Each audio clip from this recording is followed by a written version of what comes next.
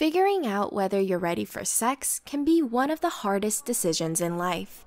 It doesn't matter whether you're someone wanting to have sex for the very first time or someone who's in a new relationship where sex hasn't happened yet. The thought process is pretty much the same. It's a big step and something we should all think pretty carefully about. So, how do you know if you're really ready for sex?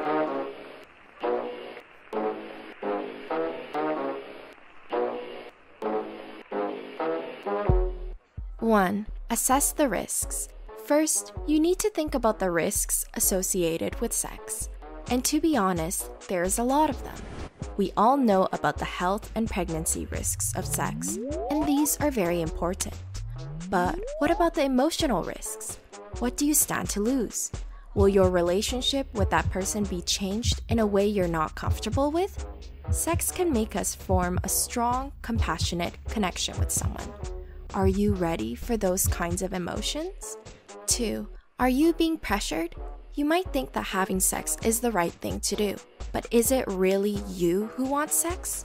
Or is it the world around you, pressuring you into doing something you're not ready for? Peer pressure is a very real thing, especially when it comes to sex. Young people are under enormous pressure to lose their virginities, and it kind of becomes a competitive thing. Alternatively, even if you're not a virgin, people might still be pressuring you into having sex with someone new. In both situations, we really need to take a step back and figure out what we want and whether we're actually ready for sex. 3. Do you know where you stand in your relationship?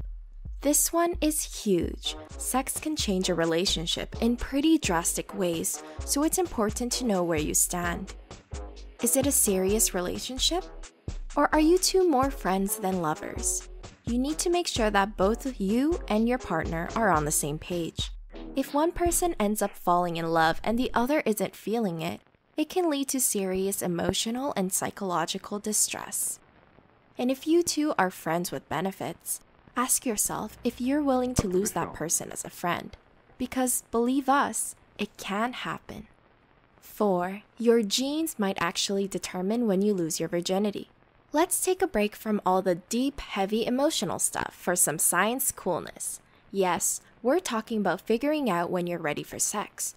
But what if it's determined by your genes? That's right. Researchers at Cambridge University found that genetics might determine about 25% of the differences between when people lose their virginity. So what this means is that losing our virginity is something we can't rush, even if we want to. We have to wait for our bodies to be biologically prepared.